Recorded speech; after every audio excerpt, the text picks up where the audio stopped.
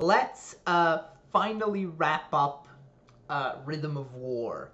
For you guys, this video is coming out 1 week after my previous video about Part 5 of Rhythm of War.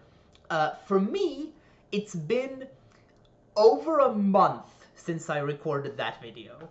I am on a different continent than I was when I recorded that video. I don't really have a very good reason for that. I just kind of put off recording this video for reasons that are unclear even to myself. For some reason, recording this video was giving me a lot of anxiety. I think because it felt like it was going to be the last, the grand finale, I guess, of my journey through the Cosmere.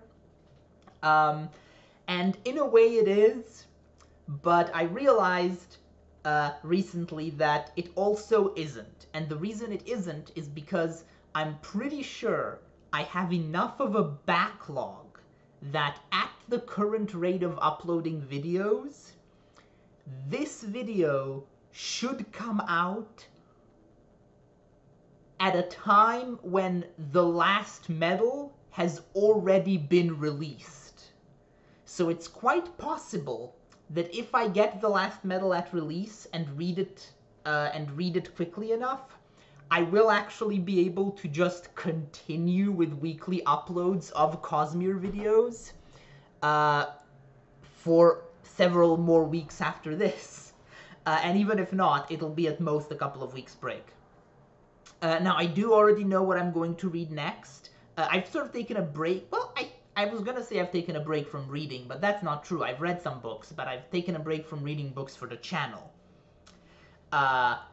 For this month or so, and I think that's also another reason why I haven't recorded this video for a while. I wanted to sort of give myself some time to take a break from reading stuff for the channel, and now I'm ready to get back to reading stuff for the channel. So I'm recording this. Anyway, that's enough of an introduction. Let's talk about what this video is, because this video is not just the second part of my Part 5 of Rhythm of War video. It is also a wrap-up video of several other things. Specifically, I have now read, in fact I read a month ago, the Stormlight Book 5 prologue,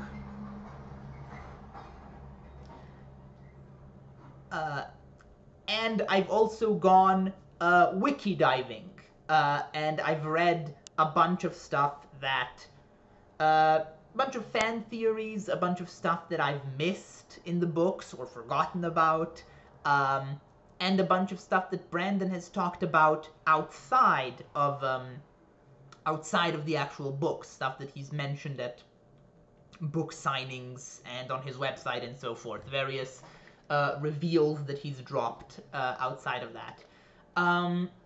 So I am now basically... also, I've read White Sand, for what that's worth, which is very little. So I'm now basically fully caught up with all the knowledge of the Cosmere that anyone really has, I think, unless I'm missing something. The only thing I haven't read are the non-canon books such as Way of Kings Prime and Dragonsteel Prime. But yeah, that's where I'm at. I now know everything that you know, assuming you've been a long-time Cosmere fan who's sort of absorbed all the information that there is to absorb. And I'm gonna talk about it, but first, I'm gonna talk about some of the stuff from Rhythm of War that I didn't talk about in the last video. In particular, let's finally talk about the biggest plot twist in the entirety of Stormlight Archive, probably in the entirety of the Cosmere, maybe in any fantasy book I've ever read. Which is Teravangian killing Raze and becoming Odium. holy shit. I was not, well, I was gonna say I was not prepared for that, but that's not actually true. I actually had the theory that Teravangian might become Odium. I didn't share that theory because it was just sort of a vague idea I had in my head. I actually had this idea that we were building up towards, well, I was pretty certain we would see someone other than Reyes become Odium, and I actually thought Teravangian was a pretty likely candidate. But I was still completely shocked when it happened, because I was expecting that to happen at the end of book 5. That felt like the sort of thing that you would end one act of the Stormlight Archive with, and then do a time skip, and then deal with the consequences afterwards. But no, Sanderson has decided to boldly kill off the main antagonist 4 books into a 10-book series. I'm very curious to see how that will go. I think great, actually, because I think I've complained before that Odium is not a very interesting villain. It wasn't a problem per se, but he was just kind of your bog standard Dark Lord, in a way that felt like it belonged in a different era of fantasy. He felt very much like the Dark One from the Wheel of Time. Which made sense because, of course, Brandon's biggest inspiration for Stormlight Archive is the Wheel of Time. But it was also kind of like, it's fine. It works it works as a trope. It sets up stuff for other characters to play off of, but it's a little bit uninspired. As like a villain who's just motivated by world domination or destroying the world or whatever. And that's where I think this was a stroke of genius, because I've mentioned before that Teravangian is maybe the most interesting and most developed and most complex character in the entirety of the Stormlight Archive. Teravangian has had a ton of development put into him as a character. Way out of proportion with how much screen time he's actually had, by the way. Like, he is a more interesting and complex and developed character than some of our protagonists in this story. And therefore, replacing the potentially boring and uninteresting villain with him is a stroke of genius. And I am incredibly excited for the next book because of that. I want to see what Teravangian is going to do with this power, and already the little hints we get here at the end seem to sort of suggest how this is going to go. So I want to talk about a couple of things with Teravangian. First of all, it's made explicitly clear that the change in Vessel has not actually freed him from any of the limitations that Odium had. He is still bound by the Oath Pact, and he is still bound by his new deal with Dalinar. The deal Race made with Dalinar does hold Teravangian just as firmly. So this isn't a loophole out of any of those limitations, which I'm glad to hear. I think that would be a bit cheap to just invalidate all those rules that Odium was bound by. And I think it's going to be more interesting seeing Teravangian work within those limitations than having him just break out of them completely. Which I do think he will do at the end of the next book. I think, like, the obvious conclusion for part 1 of the Stormlight Archive is, and always has been, Odium breaking fully free. But I will enjoy reading a whole book of Teravangian having to work within his limits. Secondly, one thing I really like with Teravangian, now that he is Odium, is that his sides have actually switched roles in a weird way. Up until now, Teravangian has had 2 sides. There's been quote-unquote stupid Teravangian or dumb Teravangian, who is actually, his actual primary characteristic is that he is emotional Teravangian. And then there is the cold, calculating, smart Teravangian who is pure intellect and no emotion.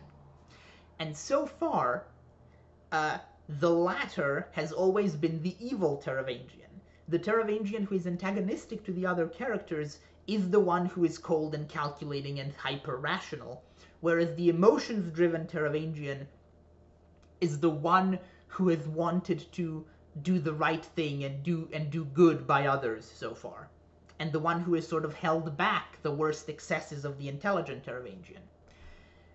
And now we've kind of switched. These are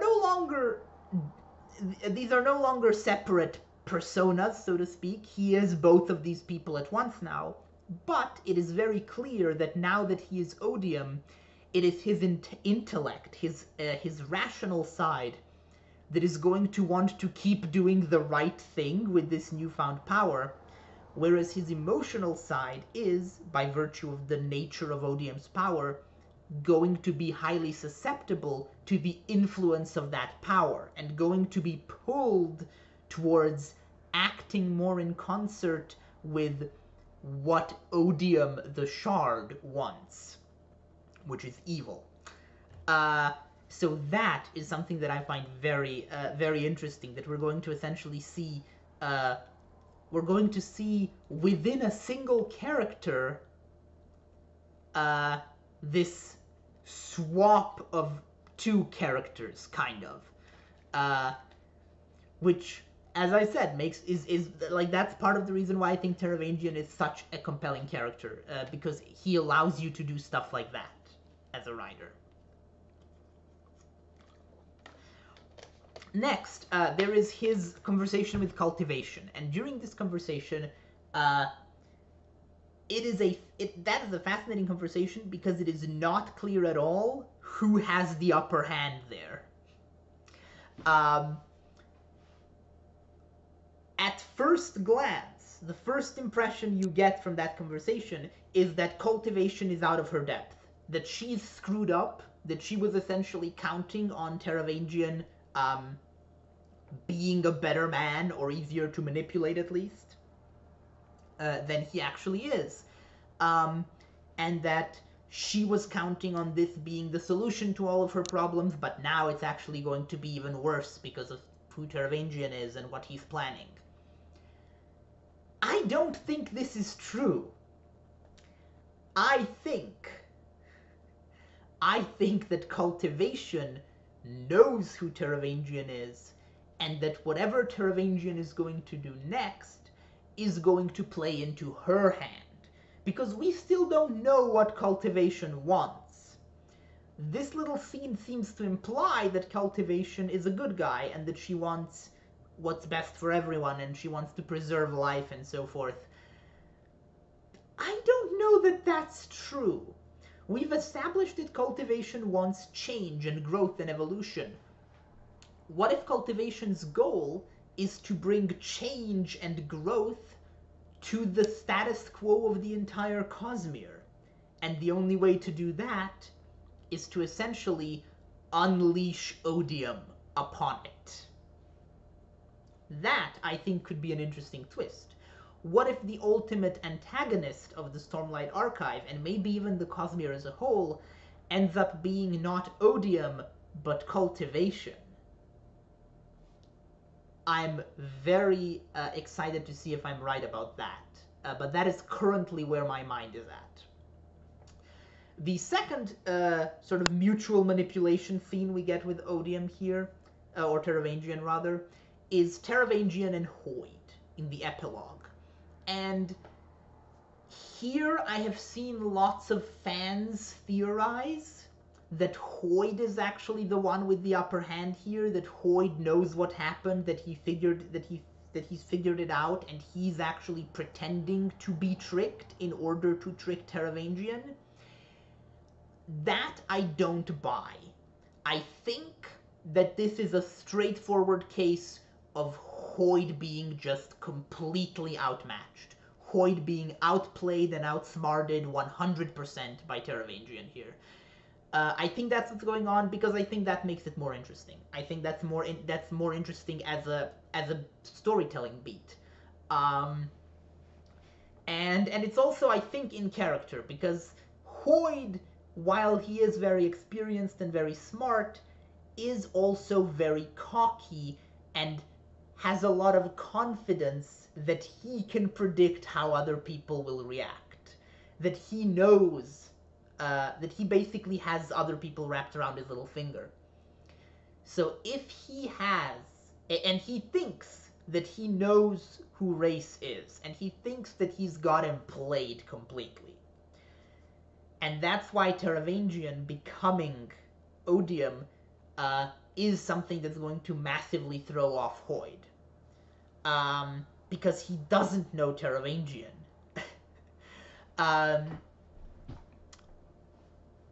Even if he knew that Teravangian had become Odium, it would throw off his plans, because he can't predict what Teravangian is going to do the way he could with Race. But I don't think he knows. I don't think he's figured it out. I think what we see in the epilogue is straightforwardly what happened.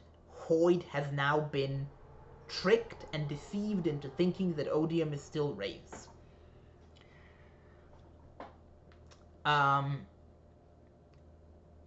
At least that's my theory. It's possible I'm wrong about both of these. Maybe Cultivation is the one who's been outsmarted and Hoyd is the one who is doing the outsmarting. But I think it's the other way around right now. I think Cultivation knows exactly what's going on and has the upper hand over Teravangian. And I think Teravangian just kicked Hoyd's ass in terms of outsmarting him. Yeah, that's really all I have to say about this massive plot twist, because it happened so late in the game. I will say I appreciate that Teravangian becoming Odium wasn't the end of the book. That feels like the sort of moment... I've talked about this before, I think, in Words of Radiance, but it's one of those moments that I think a less confident and experienced author would have made the epilogue. Like, the moment of Teravangian, like the sentence Teravangian became Odium, ascended and became Odium, would have been the final line of the book.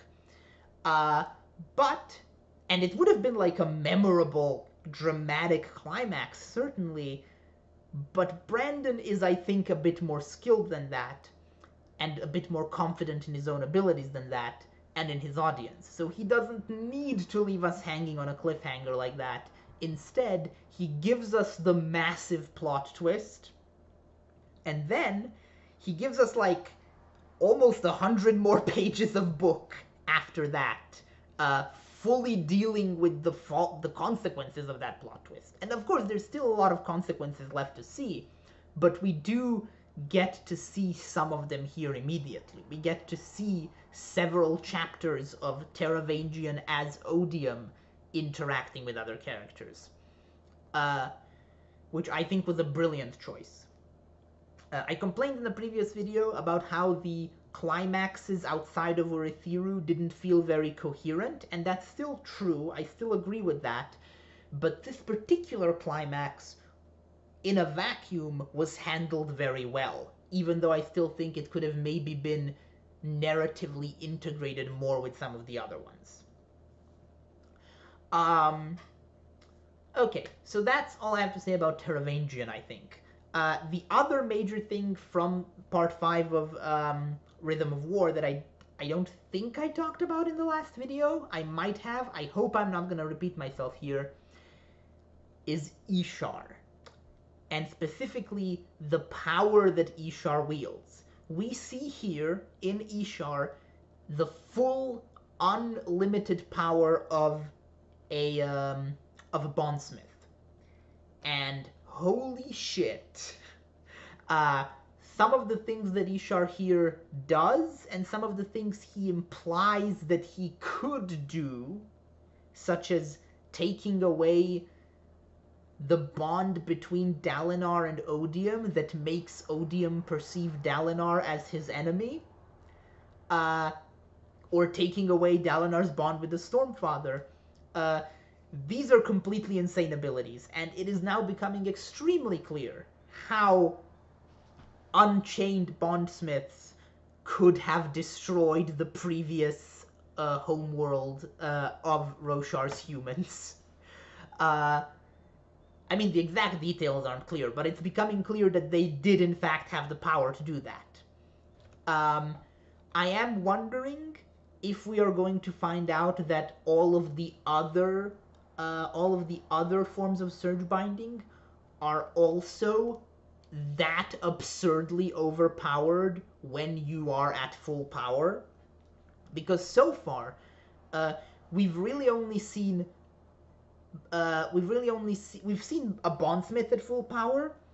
We have seen a skybreaker at full power in the form of a nail, and it wasn't that impressive. Like, Nail is powerful, but he's not like, I don't know. It didn't feel like the sort of overpowered godlike abilities that we see from Ishar here. And at first I would be tempted to say that that's just because bondsmiths are special, but we do also see at the end of Oathbringer a fourth ideal Elsecaller in the form of Yasna, and Yasna at the end of Oathbringer is one of the most terrifying godlike forces of destruction imaginable. So clearly Elsecallers, once they get to the higher levels of their powers, are also just incredibly overpowered. And it makes me wonder whether we're going to see that eventually with Kaladin and Shallan and all of the others as well. Yeah, I don't really have a lot of theories about Ishar. We only get this one scene with him, so I still don't quite know what his deal is. I don't know why he's got physically manifested Spren dissected in a room. I mean, I'm sure it's pretty clear that whatever Ishar's deal is going to be the main thrust of probably Kaladin and Seth's storyline in the next book. Once they get to Shinovar. I think, like, out of all the storylines from the next book, I think Kaladin and Seth is going to be the one I'm most intrigued to see. Both because of plot reasons and because I think those two interacting is just going to be very fun. Not fun for them, but probably very fun for me to read. And also, I desperately want to see Syl and Nightblood interacting. I think Syl and Nightblood are going to have some fantastic back and forth banter between them that I cannot wait to see. But yeah, those are the two big plot things that I didn't talk about in the last video, as far as Rhythm of War is concerned. Now I'm going to talk about a couple of things that are revealed or implied in the Stormlight 5 prologue. So, first of all, the thing that is basically outright revealed, at least if you've read Mistborn Era 2, so spoilers for that as well. Kelsier is Thydakar. So apparently a lot of people figured this out earlier, based on him being referred to as the Lord of Scars. Looking at the wiki, apparently this was something that Brandon was asked about long before the Stormlight 5 prologue was released, and he confirmed it. So the fandom as a whole has known that Kelsier is Thydakar for a while. But I certainly didn't pick up on that at all. The Lord of Scars thing didn't tip me off at all. I ended Rhythm of War 100% convinced that Thydakar was an avatar of autonomy. But no, apparently Thydakar is Kelsier, which I don't know what to make of that, but... Oh, sorry, I'm getting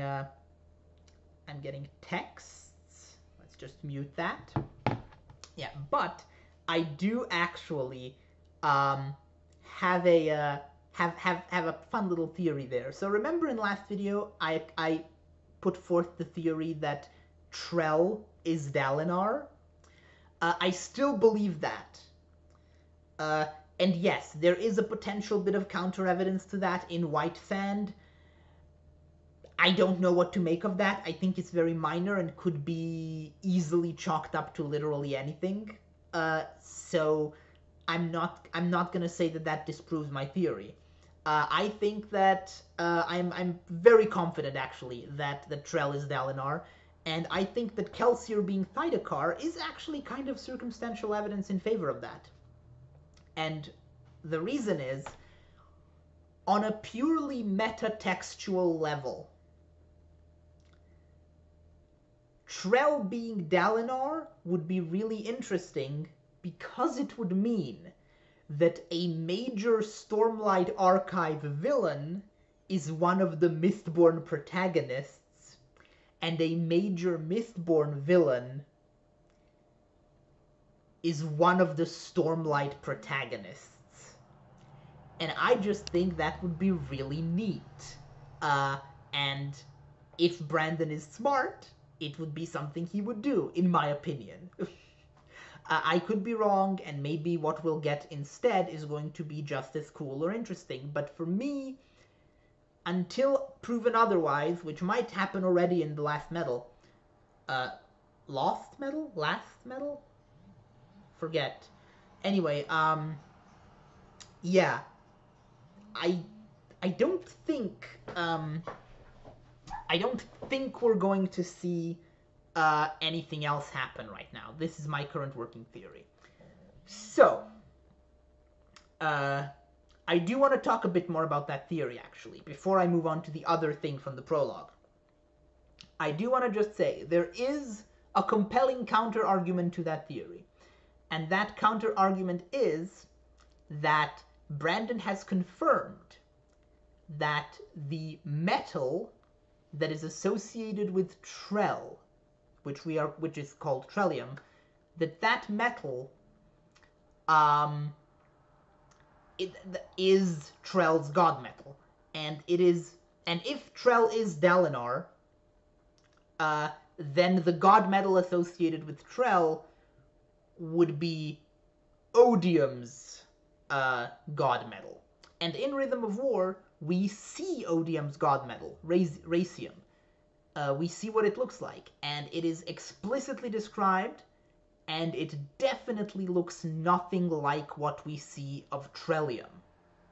So Trellium, just factually, 100%, is not Racium.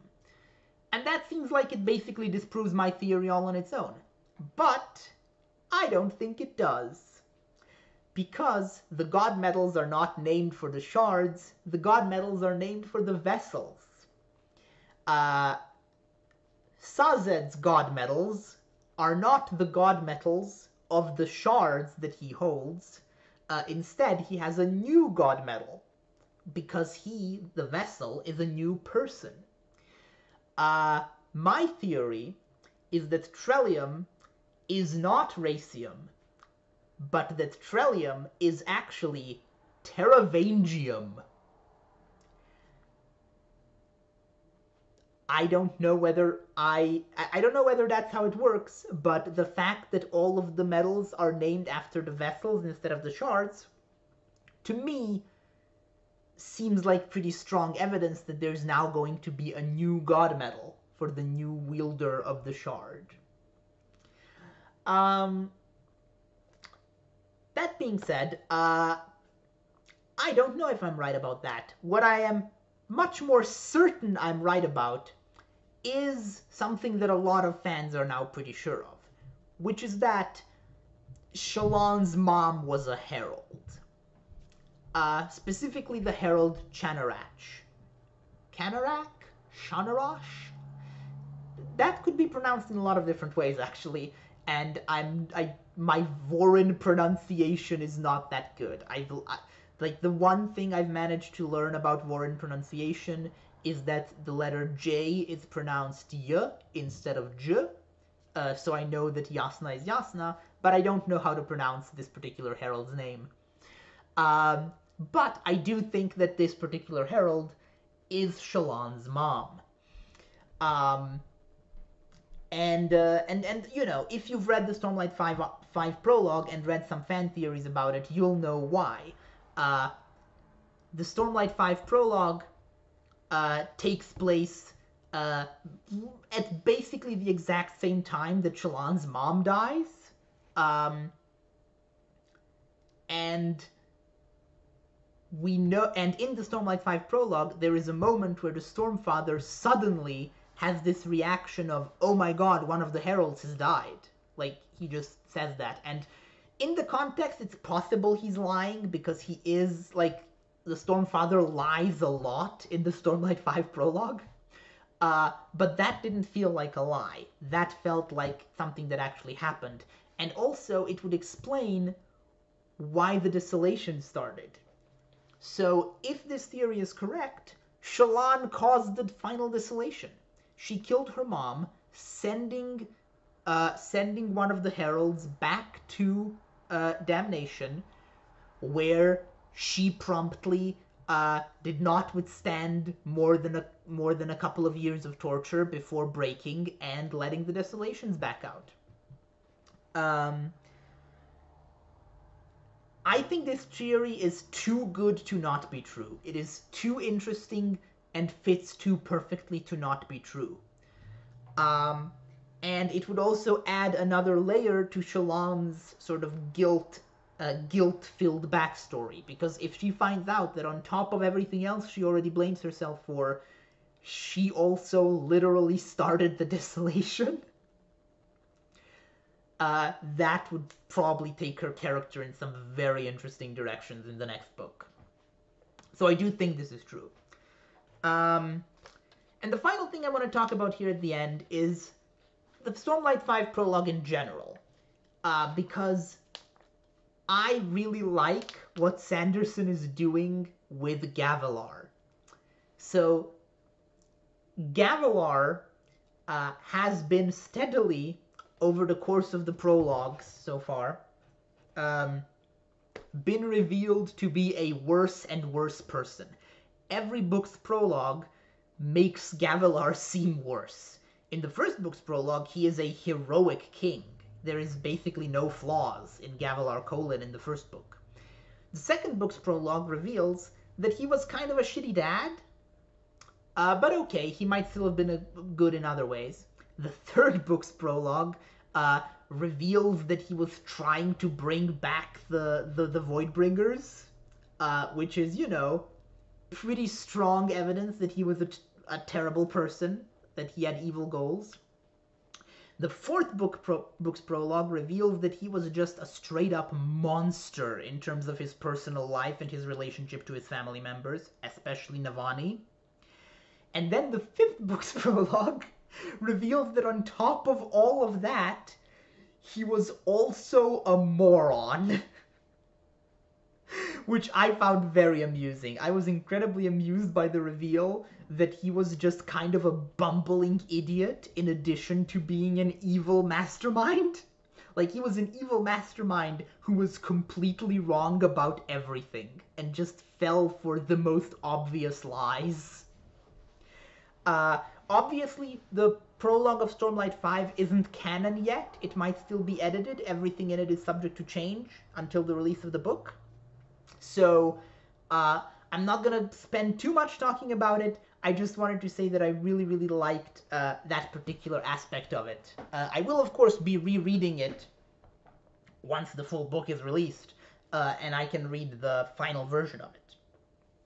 And then I will talk more about it, especially if something has changed in the, unfortunately, in the 2 years between now and then. It's gonna be a while before we get that book. Anyway, that is all I have to say about this particular book for now. I've mentioned before that I will eventually be making videos about the Cosmere that are not just me going through the books. I might do some, you know, tier list videos, theory videos, and stuff like that eventually. For now, though, chances are the next Cosmere video I make is probably going to be the first video of me reading the next Mistborn book, which is the Lost Metal, which again I think is already out when you're watching this, even though it is over a month away from release for me right now recording this.